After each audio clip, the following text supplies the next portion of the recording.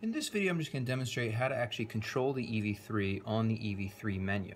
If your EV3 is turned off, you simply press the center button here to turn it on, and you'll notice that it then will load for a while until you get to this screen. You can see that you have the Bluetooth status right here. You have the name of the EV3 here. You have whether you're connected to USB or not here, and you have the battery status right there. This first menu is the recent program, so if you download a program, it should be at the top of this list.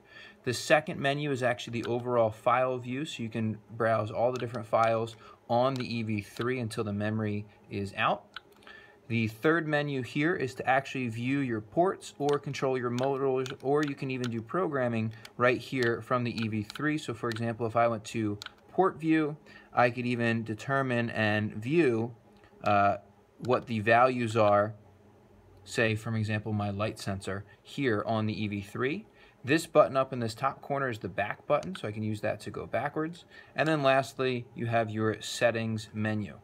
Now, if you'd like to turn off the EV3, you just keep pressing the back button until you're faced with the off screen, and then you can select the checkbox to then shut the EV3 down.